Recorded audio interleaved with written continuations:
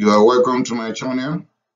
Still on schistosomiasis, but it's going to be about prevention and control today. If you haven't subscribed to my channel, please kindly do.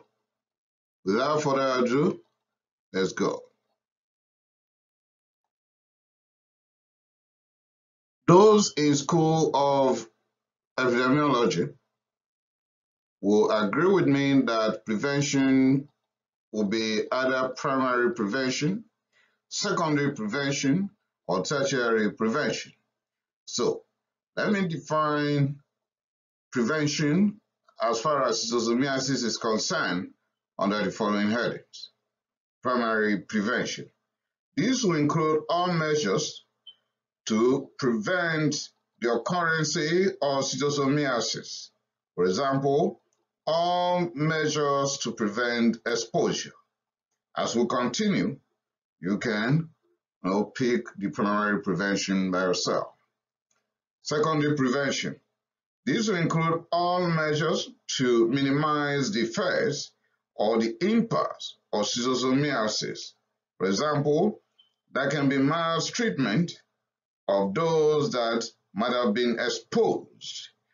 We don't do that often, but we can also have screening tests done, give praziquantel in endemic zones, and follow up with travelers who must have visited the endemic zones and treat them with praziquantel later on. That is all about secondary prevention here. The tertiary prevention will include all measures to alleviate the impact of schistosomiasis in all affected individuals. For example, rehabilitation of those with neuroschistosomiasis who may be down with damage to the brain and spinal cord, and those that may be having problem as part of the complications involving the cardiovascular system. For example, we will go into cardiopulmonary later on while addressing clinical features or signs and symptoms.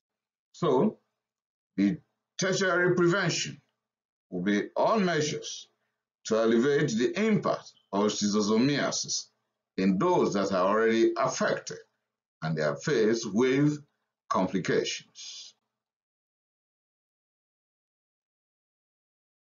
Now, for us to enjoy this presentation very well, I have put a link here for the life cycle of schistosomiasis. Why that? I said during the presentation of schistosomiasis life cycle that the life cycle will form the basis of all other topics that we'll go through under schistosomiasis. Today, when it comes to prevention and control, the knowledge of the life cycle will be very, very helpful. So if you want to know more about the life cycle of schistosomiasis, please kindly click on this very link. Now, thorough and true prevention will start by having geographical knowledge of where we can find schistosomiasis. In other words, the epidemiology of schistosomiasis will guide us a lot. So to travelers moving from the Western world, the non-endemic zones, going to any part of the endemic zones of the world, the first step is you should know the endemic zones. So check your world map right now.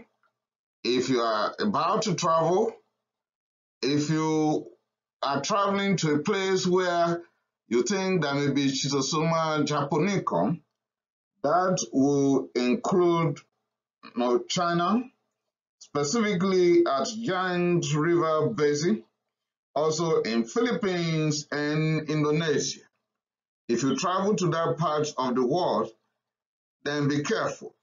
You may come across contaminated waters with a carrier of Schistosoma japonicum.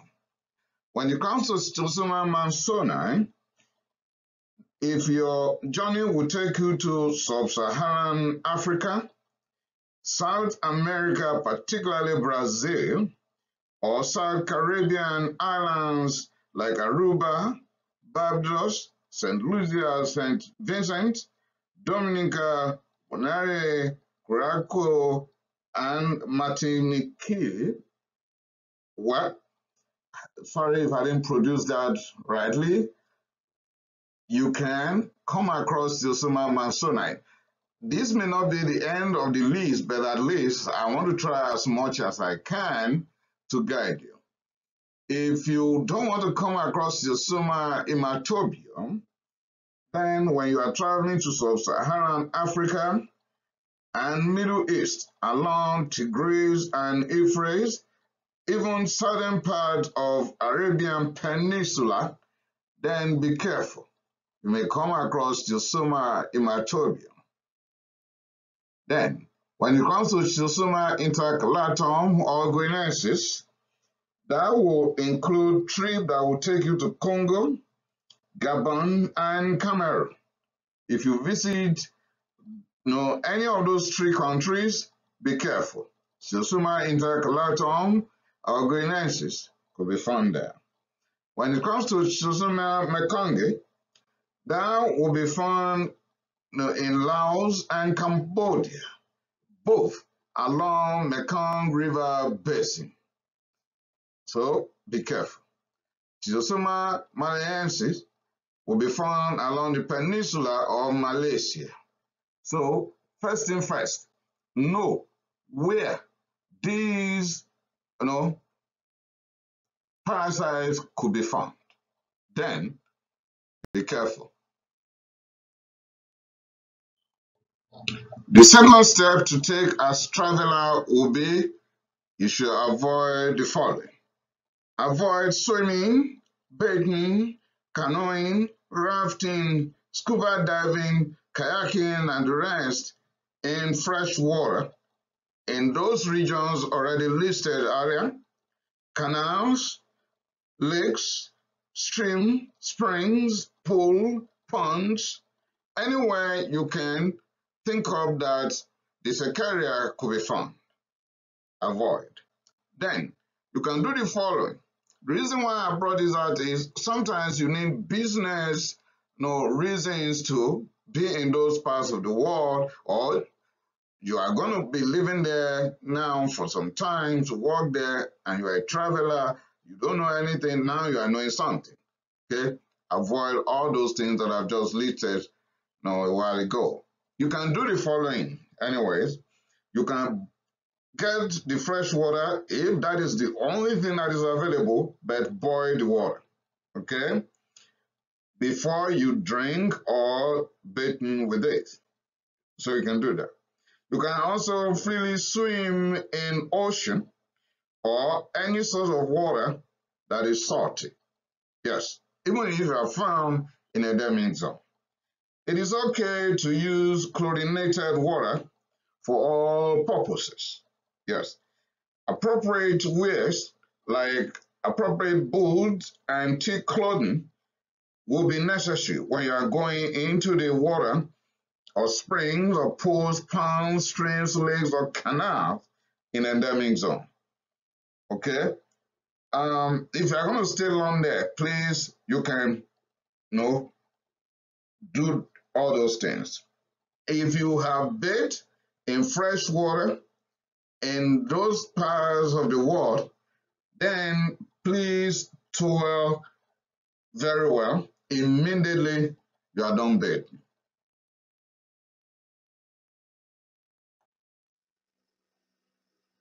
Now, to travelers, the third step to take will be upon return from the endemic zone.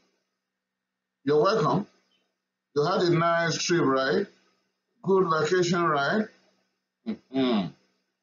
Please, right now, go to the cliff. Go and tell the story about your trip, the water exposure, whether you are sure or not that you've been exposed to contaminated water with a carrier, just go and tell that story. Your physician will take appropriate history of the timing that you left, you stayed there, and return. That will be calculated. And he or she will determine whether or not you need certain investigations. If you do, that will be done. And then we'll also determine whether or not you will be placed on praziquantel, whether you'll be given praziquantel. But that would not be done. I mean, praziquantel will not be given to you unless the physician has established that your trip has spanned 6 to 12 weeks. 6 to 12 weeks. Why that? Praziquantel is meant to kill only adult worms, and we will not get that until after 6 weeks post-exposure to the secari. So, go and see the physician who will guide as per that. Also remember, while there in the endemic zone, you might think that, oh, no, I was not swimming in the river, not thrown in the canal, not so much exposed to lakes and so on. I only visited farm and then play with some animals and then help the farmer to do this and that and so on and so forth. In endemic zones, go back to the life cycle of schistosomiasis. Some animals be host. So let that history be told to your physician. Lastly, to the travelers, then I'll leave you alone. You may choose to do this if you must be in the endemic zone. You can be making use of salty water and seas. Yes, can bathe, can swim in the ocean, then you are fine. Why that? The intermediate host, the snails, the mollusks, will not be able to thrive in salty water and seas. To those living in the endemic zones of the world, you are not left out of prevention and control. That can be mass treatment, and that could be done periodically. That is what the World Health Organization has suggested. Here, praziquantel will be made use of. But remember, I've said before now that praziquantel will target only the adult worms, not the eggs. But the probability of transmission may not end with the use of praziquantel because in between, the eggs could still be shed in urine or stew. However, the use of praziquantel will be helpful to almost everyone, but most importantly, the children. It will decrease the mature worm burden, decrease morbidity due to its eggs. Remember that children carry the highest parasite burden. Repeated mass treatment will increase the resistance against reinfection, and that will be done immunologically. Praziquantel will be given at a certain dose. I'm not going to drop that here. If you want to know, come and check my channel for schistosomiasis treatment. Now, it will be given to all school children greater than 4 years, but the World Health Organization is okay. The World Health Organization is in support of giving praziquantel in endemic zones to everyone that is just 1 year and above, including pregnant women.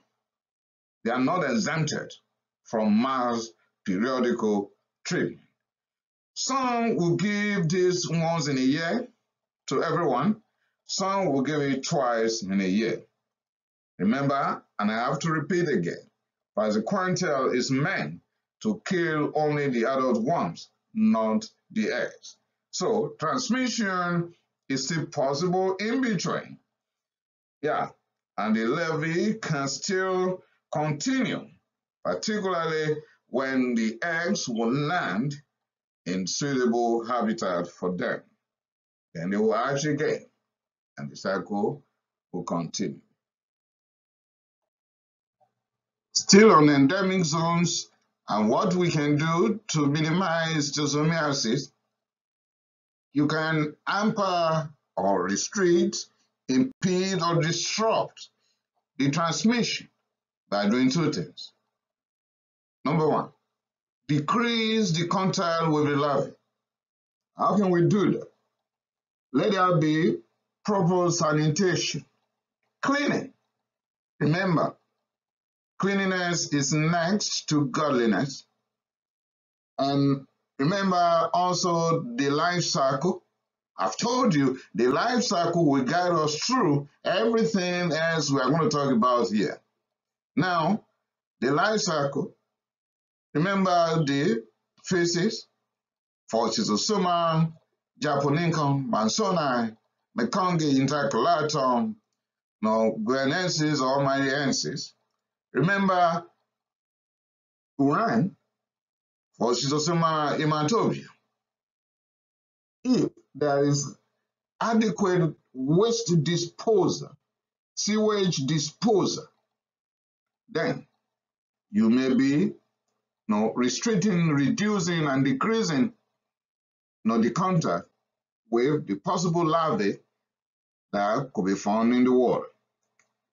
Let the pools be clean, clean the ponds. Let there be safe water supply, pipe-borne water.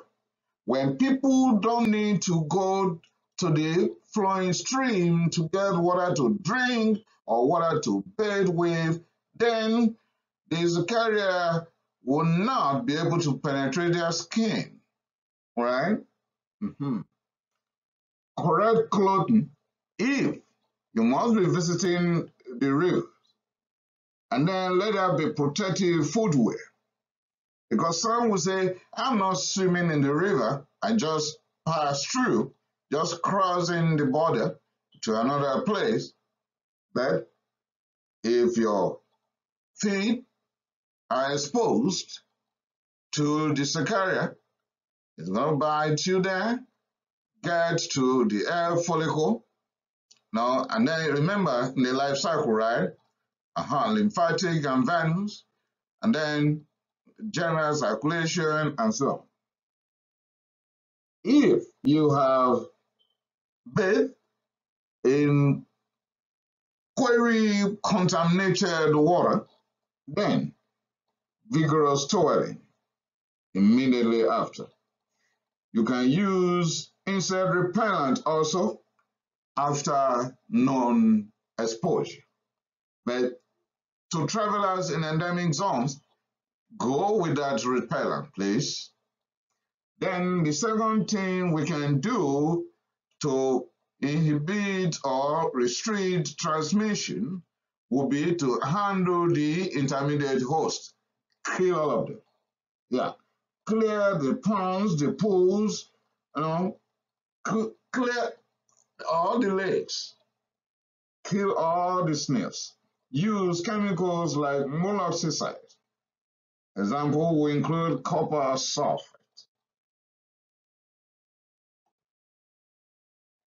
And lastly, in endemic zones, we are waiting for vaccination. It's not yet here and not yet working, but it's in the making. The world is waiting. Teamwork will help all of us. With that, I've come to the end of this presentation as per schistosomiasis, prevention and control. The next presentation will be on the clinical signs and symptoms of schistosomiasis. Some will call it clinical features. Thanks for listening. Please remember to subscribe to my channel and watch out for the next presentation of schistosomiasis. I appreciate it.